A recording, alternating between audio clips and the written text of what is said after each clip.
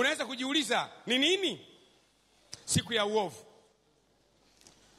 Nilipokutana naye mimi sasa nikapata story hiyo, tayari jicho la pili halipo. Sasa hawezi kulinda tena, atamlinda nani? Maana kulinda kunahusisha macho. Sasa anasema baba, sasa itakuwaje? Nisema huwezi kulinda tena. Akasema bwana, mimi nataka niliombee lile jicho lililozaliwa halioni lione. Nikamwambia miaka yote hiyo hujaliombea lile, utaliombea. Akasema hapana, sikubali. Tukaanza kuomba sasa. Kuomba, anashangaa lile jicho lililozaliwa halioni likaanza kuona.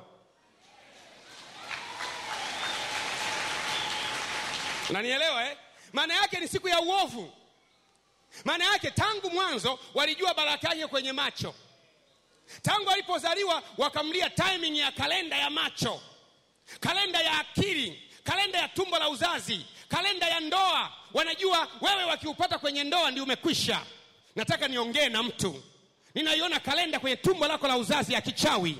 Ninaiona kalenda kwenye uso wako uharibike. Ninaiona kalenda kwenye masikio, kalenda kwenye akili, kwenye mikono. Na vunja hiyo kalenda, na ifuta kalenda iliyopangwa na wachawi na waganga wa kienyeji kwa jina la Yesu. Kalenda futika kwa jina la Yesu. Sui kama yupo yule kijana kama yupo njoo. Mume wa Anita na Anita mwenyewe. Kama upo njoo, na Anita kama upo njoo. Lakini unaweza kustaajabu. Ukastaajabu kwamba inawezekanaje matukio kama haya yakampata mtu, yamepangwa. Umeangukia ndani ya kalenda. Na kwa sababu inasema siku ya uovu wanakuzingira pande zote. Yaani wale wachawi, yale waganga, mashetani wanaachiliwa, wanazunguka siku ya uovu kwamba leo bwana iwe iwavyo lazima haribu mimba. Iwe iwavyo asizae. Iwe iwavyo asiolewe. Iwe iwavyo asisafiri. Iwe iwavyo asipate promotion. Iwe iwavyo lazima aachwe. Iwe iwavyo lazima afiwe. Iwe iwavyo lazima apate ukimwi. Iwe iwavyo siku fulani, wanapanga siku fulani, siku ya uovu. Lazima utumbukie kwenye taabu, kwenye mtalo. Wamekusubiri kwenye mtalo pale, unashangaa unapita chobo. Unajua jamani, mtalo huu umekwaje jamani, mtalo huu umekwaje? Nataka kukwambia hivi, ile siku iliyopangwa kwa ajili yako na ivunja vipande kwa jina la Yesu. Na mtu aseme amen. Anita na mume wake hawa wanakuja hawa. Hebu njoo hapa. Hebu muongoze hapo vizuri.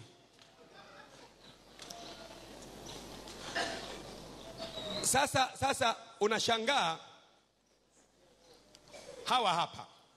Huyu anaitwa binti yangu Anita, ana ulemavu wa ngozi, na huyu ni mume wake. Alikuwa haoni jicho moja tangu kuzaliwa. Ikatokea amemchumbia huyu binti, wakafunga ndoa kanisani. Wakafunga ndoa na huyu binti kanisani. Kwa hiyo wanategemea huyu afanye kazi ili aweze kuhudumia familia yake. Wamezaa watoto wazuri.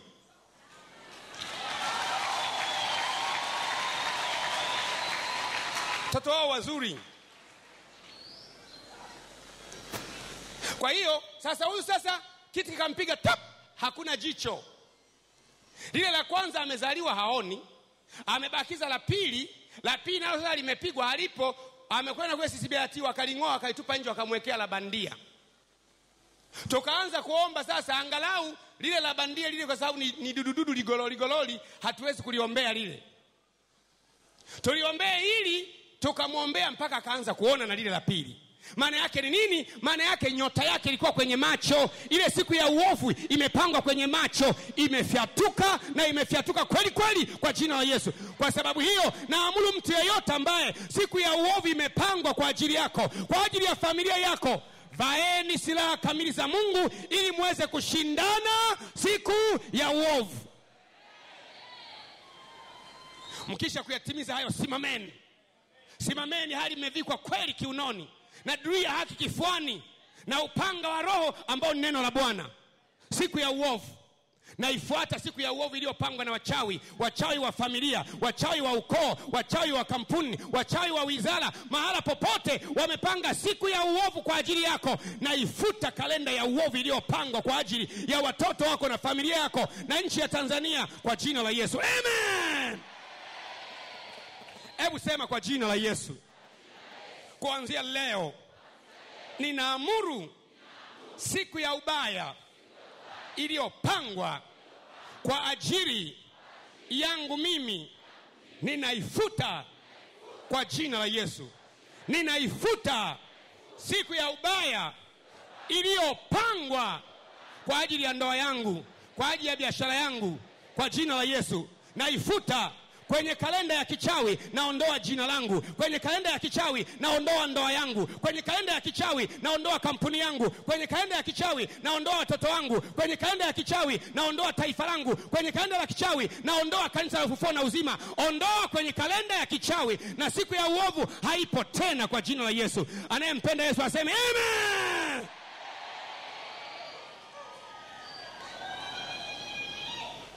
Sasa kwa hiyo sasa hawafanyi kazi. Lakini mtu na mke wake hawafanyi kazi. Pastor wetu mmoja RP Geoffrey akawapa nyumbani kwake wakae, akawapa chumba wakae nyumbani kwake. Mtu mwema. RP Geoffrey mtu mwema. RP Geoffrey mtu mwema. RP Geoffrey, simama nikupigie makofi makubwa sana.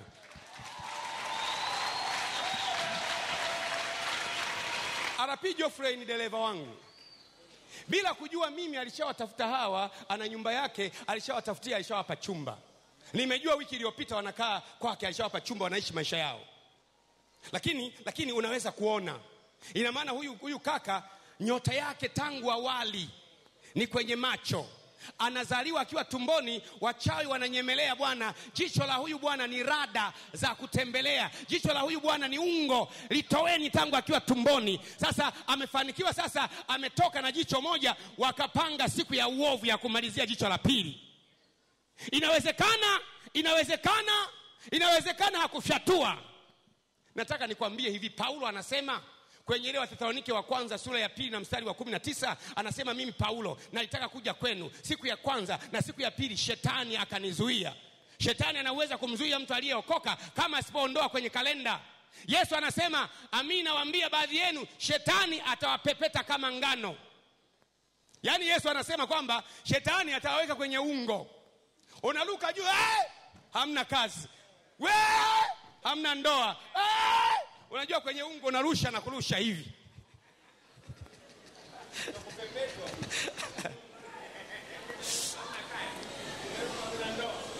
Ninaongea leo na mtu ambaye amechelewa kupata mtoto. Ninaona ndani ya tumbo lako kuna mtoto tayari kwa jina la Yesu. Naongea na familia ambayo imechelewa kupata mtoto. Ninaona mtoto ndani ya tumbo lako kwa jina la Yesu. Ninaongea na familia ambayo wamekwama kimasomo, wamekwama kimtaji, wamekwama kisafari, wamekwama. Naongea na mtu ambaye amekwama, na naamuru kwa jina la Yesu, ile siku ya uovu iliyopangwa kwa ajili ya familia yako na afya yako na masomo yako na watoto wako, na iondoa. Na mchawi aliyepanga kalenda juu yake, na wakusanya na kihenge chao chote, na watumbukiza katika shimo la giza kwa jina la Yesu. Hebu sema amen.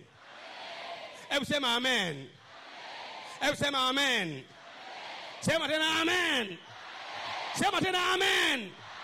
Tena sema siku ya uovu iliyopangwa kwa ajili yangu ninaiondoa kwa jina la Yesu.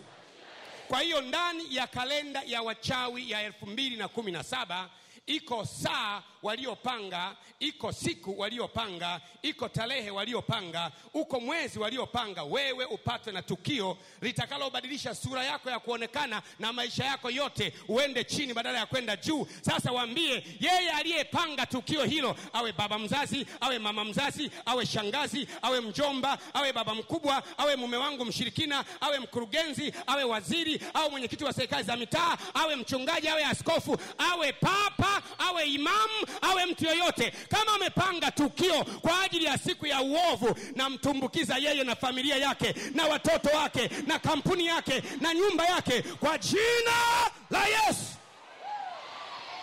Kama unaamini hayo sema amen. Sema amen. Taja jina lako. Sema mimi Gwajima, jina langu nalinyofoa kwenye kalenda ya wachawi kwenye siku ya uovu, na mchawi aliyeniweka ninamchomeka yeye na familia yake. Sema kwa jina la Yesu, amechomekwa. Pigie Bwana Yesu makofi makubwa ya shangwe.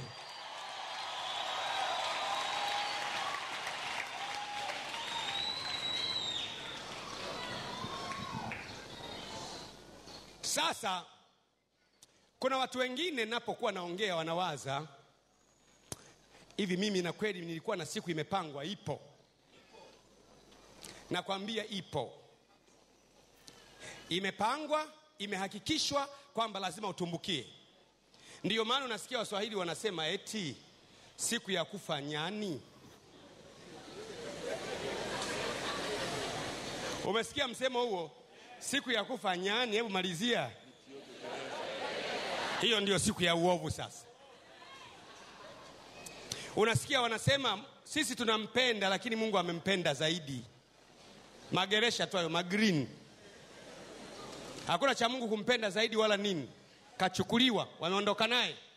Imepangwa siku ya kuharibikiwa. Lakini pia kwenye ufalme wa Mungu kuna siku ya baraka.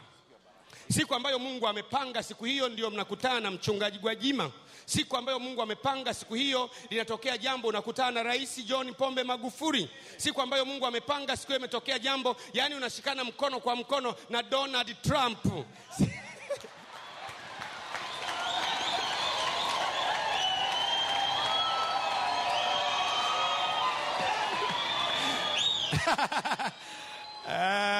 Bondeni nisikie amen.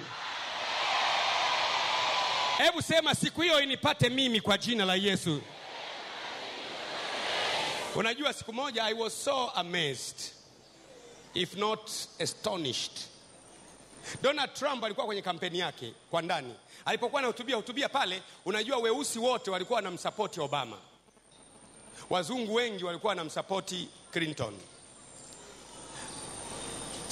Weusi wote walikuwa wanamsupport Obama. Alafu weusi wote wanamsupport Obama kupitia Clinton, au wanamsupport Clinton kupitia Obama, weusi wote. Alafu wazungu wote wanamsupport Donald Trump. Kwa hiyo kwenye mikutano ya Donald Trump usingeona mweusi. Siku moja Donald Trump yuko kwenye holi anahutubia, akamwona msichana mmoja mweusi mahali. Yumo peke yake. Akamwambia, wewe binti, hebu simama hapa. Akasimama. Akasema, njoo mbele hapa. Yaani wewe umekuja hapa kwa mkutano wangu, mimi najisikia kitu kuhusu wewe. Akamuita mkurugenzi wake wa kampuni zake. Akamwambia, mpe kazi huyu. Mpe kazi huyu, ongee naye mshahara. Iko kwenye YouTube. Ongee naye mshahara, mkipatana mpe mshahara wa kutosha huyu. Naona ana roho nzuri. Ina maana kale kadada, wakati wengine wanasema Hillary kwa sababu ya ngozi, Kenya akasema roho inanipepea niende kwa Donald Trump. Ndio siku hiyo ndio imepangwa, ile ndio siku ya baraka. Donald Trump na yeye akazungushwa macho yakaangukia pale, akakaona kako mbali pale. Na mimi naamuru hivi, anayekutafuta kwa ajili ya baraka azungushe macho akufikie pale ulipo kwa jina la Yesu. Anayekutafuta kwa ajili ya baraka akizungusha macho akufikie wewe, aifikie biashara yako, amfikie mumeo kwa jina la Yesu. Kakaitwa pale, akasema nafanya interview ya wazi hapa. Kakafanywa interview hapo, kaulizwa unaenda kufanya kazi gani? Umesomea nini? Hata kusomea hakajasomea kitu kizuri. Kakasema tu designer.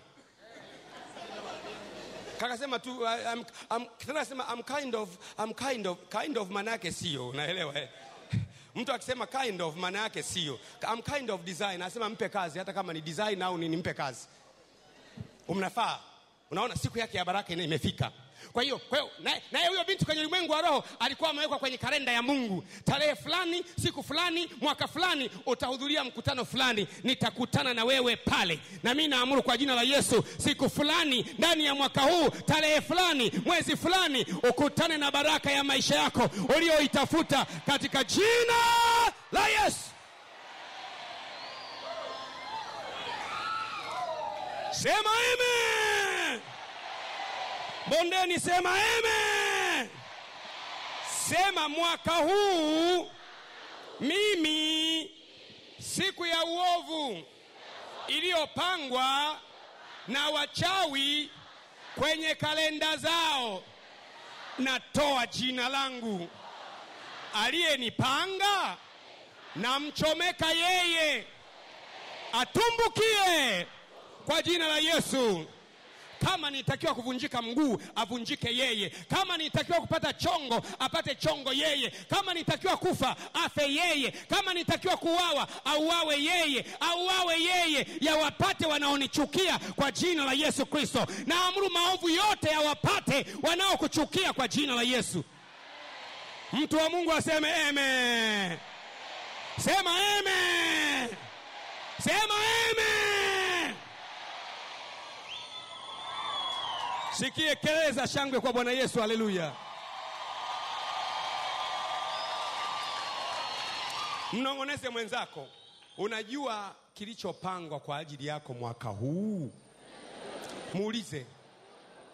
Muulize, unajua kilichopangwa mwaka huu?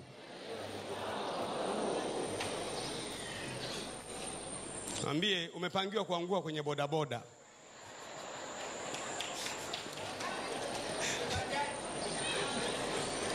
Bajaji itagongana Land Cruiser, Magomeni mapipa. Alafu wewe huna taarifa, unakwenda tu shangwe, tarehe imewekwa, tarehe ya uovu. Wale mashetani waliofungwa kwenye mto Efrati wamekaa pale wanasubiri ile tarehe. Na mimi nasema hivi, wale waliopanga tarehe, kama ni baba yako mzazi, mama mzazi, shangazi, baba mkubwa, baba mdogo, papa, shehe, imam, padiri, askofu, mchungaji, watumbukie wao kwa jina la Yesu. Watumbukie wao kwa jina la Yesu. Amen. Lakini wale mashetani waliokuwa wamepewa tarehe wapo mpaka leo. Naona sasa wale mashetani waliopewa tarehe kwamba akizaa mara ya mwisho mwaka 2010 asizae tena, wako pale wameshikilia pale, hazai mtu hapa. Ukienda hospitali unaambiwa tu hormonal imbalance, yani maneno mawili tu, hormonal, la pili imbalance, basi yanatosha kutokuzaa mtu. Yani mawili tu, la kwanza ni hormonal, lingine imbalance, inatosha kutokuzaa mtu. Yani kakatasi kameandikwa tu hormonal imbalance. Yani kinagesho ni hawa hatari sana. Yani ameandika tu hormonal imbalance, yani mtu hazai. Unamuuliza daktari, hormonal imbalance huyu ni nani mwenye majina mawili? Anaitwa hormonal na baba yake ni imbalance. Unaambiwa hormone za mwili hazija balance, ndio maana huwezi kutunga mimba. Unamuuliza daktari, za kwako zimebalance? Aliyezifanya hormone zangu ziwe imbalance ni nani? Hakupi swali, hakupi jibu. Yani unasikia kichwa kinaruka, unauliza mbona jamani kichwa kinachanganyikiwa? Unaambiwa mtu schizophrenia. Unaambiwa psychosomatic. Yani matatizo yote yana jina la Kiingereza. Psychosis. Alafu wewe unakuja nayo unalichukua ni nini? Wamesema na psychosis. Wamesema schizophrenia. Si schizophrenia huyu ni nani? Paka kichwa changu akichanganya ni nani schizophrenia ni nani? Wamesema una allergy. Tena siku hizi nimekuwa allergy. Unapangiwa una allergy ya samaki, una allergy ya kunde. Paka vitu vyote unakuwa na allergy, mpaka nyama. Alafu huwezi kuambiwa una allergy ya dagaa chukuchuku. Vile vizuri tu, una allergy ya mayai, una allergy ya samaki, una allergy ya nyama, una allergy ya maziwa, una allergy ya keki, huambii kwamba una allergy ya vitumbua.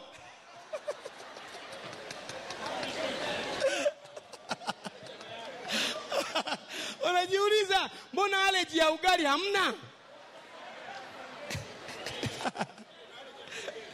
Unajiuliza tu mbona allergy ya ugali hamna? Unaambiwa mazito, allergy ya samaki, allergy ya maziwa, allergy ya kunde, allergy ya yai, allergy ya nyama, allergy ya kuku. Unajiuliza, jamani.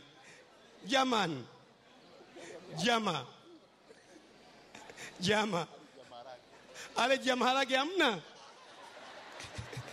Wanasema ya maharage huna. Unasema ya matembele huna. Wala allergy ya dagaa huna, lakini yai, samaki, nyama, kuku, yani kitimoto. Apigwe!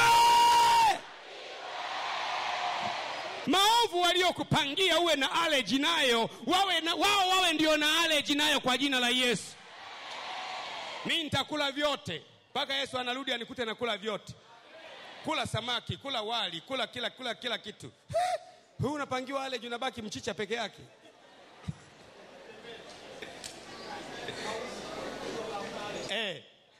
Zile dagaa za kauzu zile hamna allergy. Tembele hamna allergy. Mchicha hamna allergy. Nyanya chungu hamna allergy. Bamia hamna allergy. Samaki, kitimoto. Madaktari hawakomesha. Ninabomoa allergy zako kwa jina la Yesu. Ninamtangazia mtu mwenye allergy ya chochote kuanzia leo, naifuta allergy kuanzia 2017. Allergy imefutwa. Kula vyote kwa jina la Yesu. Sema na kula. Amen. Amos yuko wapi? Amos Mwangela wakati anakuja kanisani alikuwa hali nyama. Hapa hayupo leo yuko kule. Amos Mwangela nafikiri yuko kule juu. Mwangela, Pastor Mwangela akaniambia, unajua sisi kabila la Wangela. Siku moja akaja na watoto wake wamevimba mwili mzima, yani mimacho iko nje. Nini? Wamekula nyama ya ng'ombe. Vyote viwili, yani macho yametoka hivi, yani ukiangalia wanakuwa kama zombie. Nikamuuliza nini? Anasema bwana, Wangela wana allergy ya nyama ya ng'ombe. Ukila nyama ya ng'ombe Wangela ni hatari. Mimacho inakutoka hivi. Kweli vitoto vimetoka na mimacho vimekula beef. Nikamuuliza, wakila dagaa hawana allergy, wakila mchicha hawana allergy, maharage hawana allergy. Nikasema piga magoti tuone allergy kama hii ni allergy kweli. Bandika mikono kwa jina la Yesu. Ewe unaitwa allergy ya nyama ya ng'ombe, na kuamuru nenda ulikotoka kwa jina la Yesu. Watoto wakala nyama mpaka leo. Mpaka leo Mosi anakata nyama, wanaendelea na nyama. Kwa nini? Usikubali kila unachoambiwa kimepangwa siku ya uovu. Nakataa yaliyoandaliwa siku ya uovu kwa ajili ya familia yangu. Nakataa yaliyoandaliwa siku ya uovu kwa ajili ya watoto wangu na rafiki zangu. Yaliyoandaliwa kwa ajili ya uovu kwa ajili ya kampuni zetu. Nakataa yaliyoandaliwa kwa ajili ya uovu kwa ajili ya taifa la Tanzania. Nakataa yaliyoandaliwa kwa ajili ya uovu kwa ajili ya rais wa Tanzania, kwa ajili ya makamu wa rais wa Tanzania, kwa ajili ya waziri mkuu wa Tanzania. Nakataa yaliyoandaliwa kwa ajili ya siku ya uovu kwa ajili ya taifa la Tanzania, kwa ajili ya ufufuo na uzima, na kwa ajili ya tumbo lako wewe, na kwa ajili ya uso wako wewe, na kwa ajili ya akili yako wewe, na kwa ajili ya baba yako, kwa ajili ya mama yako, kwa ajili ya wadogo zako, kwa ajili ya mjomba, baba, ukoo wenu. Nakataa. Namwambia aliyeyaandaa yamrudie yeye, na yamrudie milele yote na familia yake. Na watu wote wasimame waseme amen. Tunataka kuomba sasa. Simama tuombe. Yesu akasema, laiti ungejua. Anita na mmeo kaeni hapa. Sasa hawa hawana kazi, lakini Anita, unaweza kufanya nini? Leo ni siku yako, ndio siku ya baraka. Unaweza kufanya biashara gani au kazi? Unaweza kufanya nini? Sogea hapa Anita. Hebu mshikie Anita mtoto. Mshikie mtoto. Mbebe mtoto. Sogea hapa Anita. Mnaweza kufanya nini? Eti kaka, mnaweza kufanya nini? Eti Anita, unaweza kufanya nini? Tunataka kufanya biashara. Nataka kufanya biashara. Ndio. Mtaji shilingi ngapi? 500,000. 500,000. Ndio. Ndugu yangu, mtaji 500,000 unatosha? Hautoshi. Shilingi ngapi? Kwa mimi labda kama 1,000,000. Muwe na kila mtu biashara yake. Anita awe na ya kwake na wewe uwe na ya kwako. Anita, ya kwako unahitaji shilingi ngapi? 500,000. Wewe usiingilie biashara ya Anita. Wewe si umesema 1,000,000? Usiingilie biashara yake. Lakini unayetoa mahitaji nyumbani wewe, kwa sababu ni baba wa nyumba. Si ndio? Ni baba wa nyumba. Na mimi naweka mtu asimamie. Anita huyu, wewe umesema 500,000. Wewe umesema 1,000,000. Sawa eh? Anita umesema 500,000, wewe 1,000,000. Sasa hapa mimi Anita nakupa 500,000. Sawa eh? Na wewe nakupa 1,000,000. Lakini sheria yake, Anita wewe fanya biashara ya kwako tofauti kabisa na yeye. Na wewe fanya biashara yako tofauti kabisa na huyu, ila utoe biashara yako ni ya kutoa mahitaji. Biashara ya Anita iwe kwa ajili ya kuweka hela kununua kiwanja. Yaani Anita ashughulike na kiwanja, halafu wewe biashara yako shughulike na mahitaji ya kila siku, chakula, nauli ya kuja kanisani, kodi ya nyumba, hivi na hivi. Yeye ashughulike tu, anapata hela na wewe